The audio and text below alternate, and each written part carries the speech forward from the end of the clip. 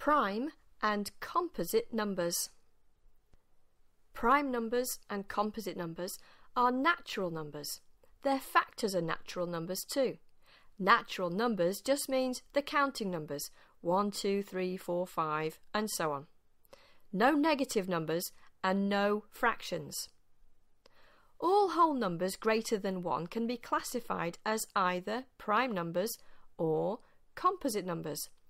Let's start by finding out what a prime number is. We say that a prime number has only two factors, 1 and itself. And we can also say that a prime number can be evenly divided by only two numbers, 1 and itself. So we know that the only way to multiply up to a prime number is to say 1 times the number itself. Let's take an example. The number 3. Is it a prime number? To find out, I say to myself, what numbers can be multiplied together to give me 3? Well, I can say 1 3 is 3 or 3 1s are 3. There is no other way to multiply up to 3 using natural numbers. If you prefer, you can use division. 3 divided by 1 is 3. Or 3 divided by 3 is 1.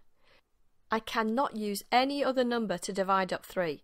I can't use 2 because I get a remainder, 1 left over. You can see the only factors of 3 are 1 and 3 itself. This makes 3 a prime number. You can use multiplication or division to help you find prime numbers.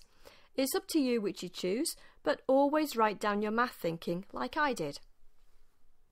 Your teacher is going to give you some numbers and tell you to decide whether each one is a prime number or a composite number.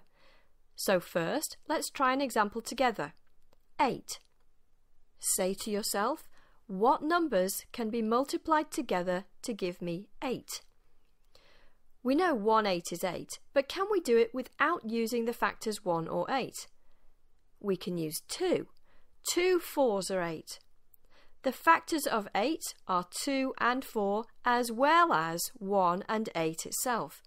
8 has more than 2 factors, so 8 cannot be a prime number. If it isn't a prime number, what is it? Have you worked it out already? This program is about prime numbers and composite numbers. If a whole number greater than 1 is not prime, then it must be composite. Let's give it a definition. A composite number has more than 2 factors, like we just saw with our example of 8. I think you've got this. My last example is a very special number, 2, the first even number. Is it prime or composite? Say to yourself, what numbers can be multiplied together to give me 2? 1 2 is 2 or 2 1s are 2. There is no other way to multiply up to 2. 2 has 2 factors, 1 and 2 itself. So that means 2 is a prime number. The cool fact I want you to get about 2 is that 2 is the only even prime number. Every even number can be divided by 2. So any time you are given an even number, you can always say that 2 is going to be one of the factors. And that means every even number higher than 2 is always a composite number.